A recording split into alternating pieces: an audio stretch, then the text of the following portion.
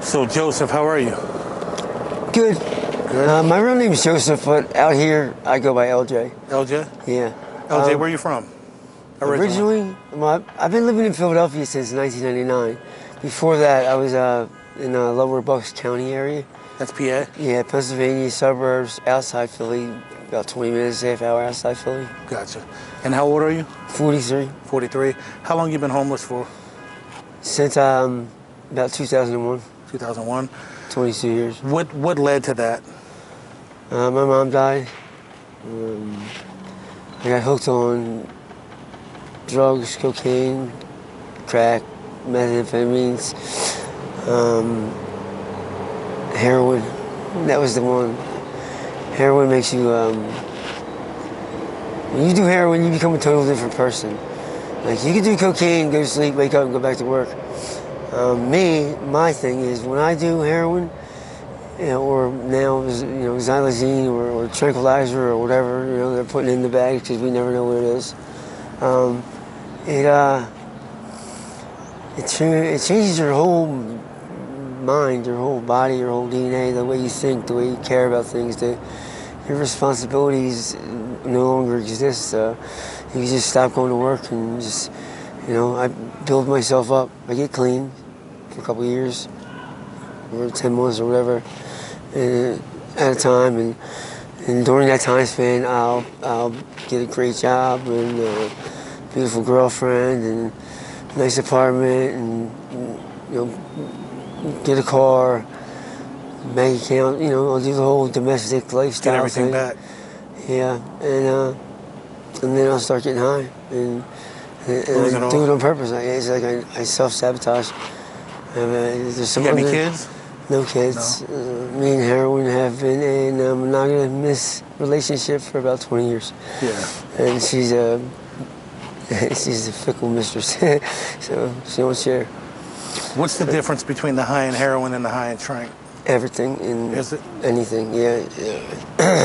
Heroin, you used to be able to do a bag, and you'd be like, rah, you feel great. And you're out the door, you go to work, and you're at work, you're charismatic, and you're comfortable, and you're warm, and you just, everything's great. Now, tranquilizer, this stuff we're doing is, they're calling it heroin, but it's not. There's no heroin in it, and there's no fentanyl in it. It's all Tranq. I've tested 20 bags in one day, and not one of them came up positive for fentanyl or heroin. So it's all Tranq. 100% Tranq or whatever else. What do you think you typically spend a day on drugs? Well, if I don't get the samples and make them last me, then I'll do, typically about $80, $100 a day. 80 to 100. What do you typically do daily to get that money? I buy, sell, trade items off the street, trash pick, a little bit of boosting. That's about it. No, nothing. I sell drugs on the corners. I look out for drug dealers. I make runs. Yeah. Are the withdrawals from Tranq similar to heroin? No, they're worse. Tranquilizer withdrawal is one of the worst withdrawals I've ever been through. Is it? Yeah, it lasts. It comes on so strong, out of nowhere. All of a sudden, you're just sick. What are the symptoms like? Throwing up and cold sweats? It's like a complete body shutdown. Is it? You just can't move, and then you start shitting on yourself. Yeah. What do you feel like the hardest part about trying to get clean is? The hardest part about trying to get clean. There's no hard part in trying to get clean. There really You isn't. had mentioned you were in rehab and things like that. Yeah, I was in rehab once. I left rehab. That's when I came here from rehab. Yeah.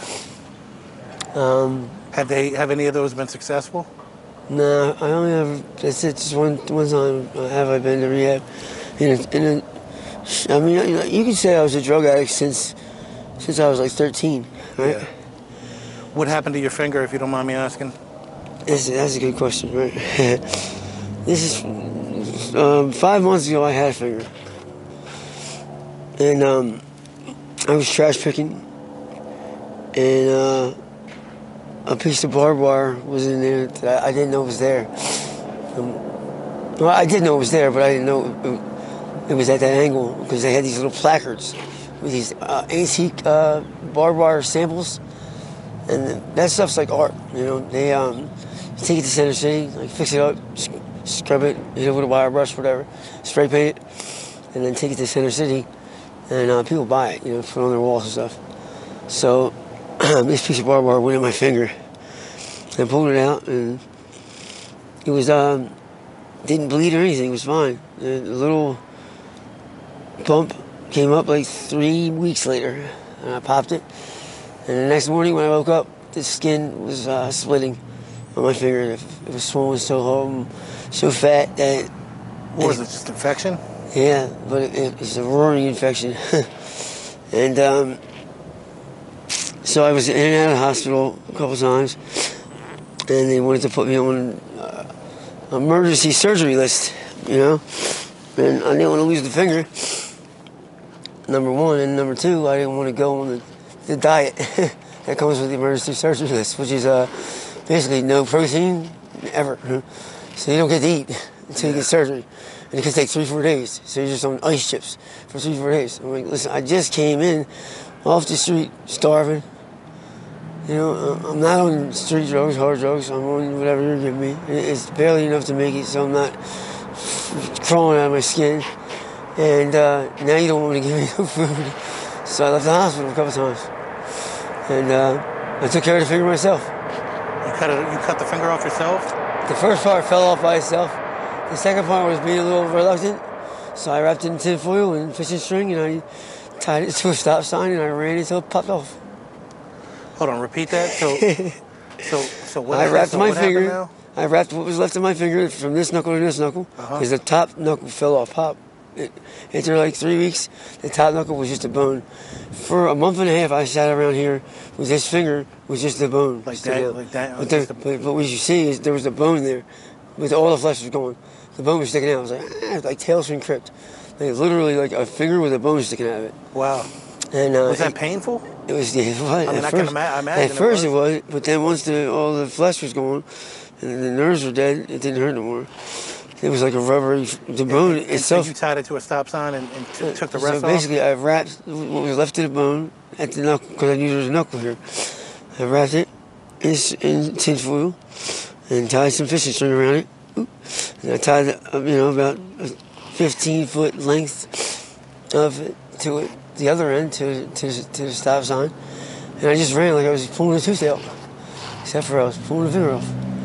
Popped right off. Didn't even hurt. Didn't hurt? Didn't even hurt. Barely bled. Wow. How'd you get it like sealed shut? It did that by itself. Did it? Yeah, I wrapped it up real tight. Used a little bit of super glue. And it's sealed shut by itself. No surgery or nothing. You ever tried to go? You think maybe you should go to the hospital or? What, for this? Yeah. It's sealed. It didn't nothing swollen or nothing. It started to swell my hand up a little bit. That's what scared me. But then that went away. So it means that it got contained. The infection got contained inside the finger. You an IV drug user? Yes. Yes. I've had hepatitis C twice. Have you? I beat it once. Came home reinfected. Went to state prison. Did the cure again. I'm good. I'm clean now. No HIV, no hepatitis. What did you go to prison for?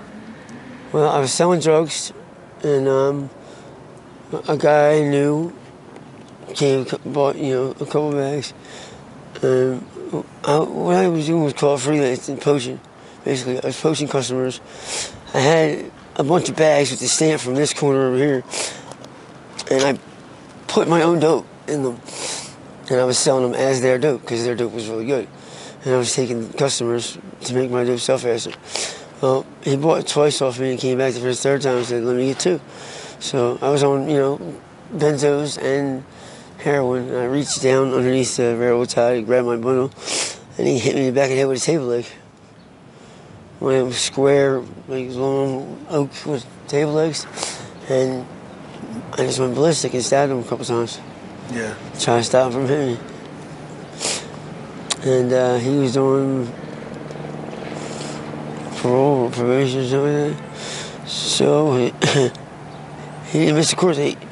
Came to every single one. Even though he tried to rob me, He went to them. How much time you do? 8 years. 8 years straight? Yep. Yep, from 2012 to 2020. What's the most dangerous situation you've been in out here that you can remember? I'm in dangerous daily situations every day. The most dangerous situation was I had my Chrysler 200, and my sister and my older sister, my younger sister were in the car with me, and we were riding, coming down here from West Philly. She had an apartment. We were standing there, and I fell asleep at the wheel. So all three of us are sleeping, driving, on the Schuylkill or whatever, along the expressway, and I just woke up and I was about 3 feet away from slamming into the back of a car. I couldn't do anything. Just an Allegheny plowed in the back of this 2022 Nissan Altima rental car. Were your sisters all right? My sister, neither of them had seatbelts on or anything. In fact, my little sister was in the front seat with her feet up on the dashboard. Do you have any family still around here, local, that can help support you or kind of I saw be there for you? I saw one of my sisters yesterday that I haven't seen in once. My mother's dead. She died of AIDS. AIDS? Yeah. She got it from her fourth husband. Ironically, her fourth husband gave her AIDS. After all the years of getting drugs and doing shit, she finally was to get clean, and they tested her for AIDS. And it freaked her out, and she just went ballistic, and they told her about it for years. Is there anybody else in your family addicted? Yeah. My older sister Sharon's addicted. My younger sister Ash is addicted. My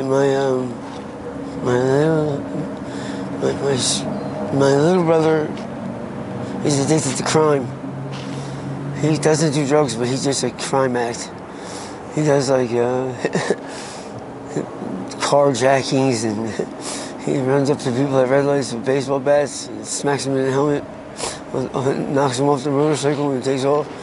And then we go buy a frame in the junkyard and switch it all over, and now he's got himself a new high booster or something. He does done crazy stuff, Yeah.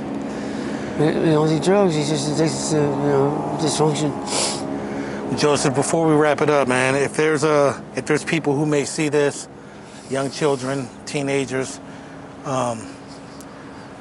anybody who may be kind of going through some situations similar to you, what would your advice to them be? Well, you mean leading up to it? See, I was born into drugs. I was addicted when I was an infant. I had to be weaned off it, and I didn't know that growing up as a kid. I didn't know anything about my drug history or me being on drugs already. And I believe, honestly, that when I was in my mother's womb, that all the drugs that she was doing, when they went into my body, they changed the way I developed. They changed the way I learned, they changed the way I act or react, and how angry I get, how quickly that happens, and how much I need drugs now, because it's just the only thing that makes me feel like, I don't know, a whole person. I don't feel like I fit into society. I don't feel like I'm normal unless I'm high. I don't know if that makes any sense, but I'm totally detached from everybody. I'm there, I'm at the parties, and I'm drinking the eggnog and smiling and holding my girl's hand, and I'm looking at her with the kid, and I'm thinking, like, I got all these people fooled. They really think that I'm like them, but I'm not. I'm different. I was always different. I don't know. Well, Joseph, I'm going to keep you in my prayers, man, and I appreciate your time. Thank you.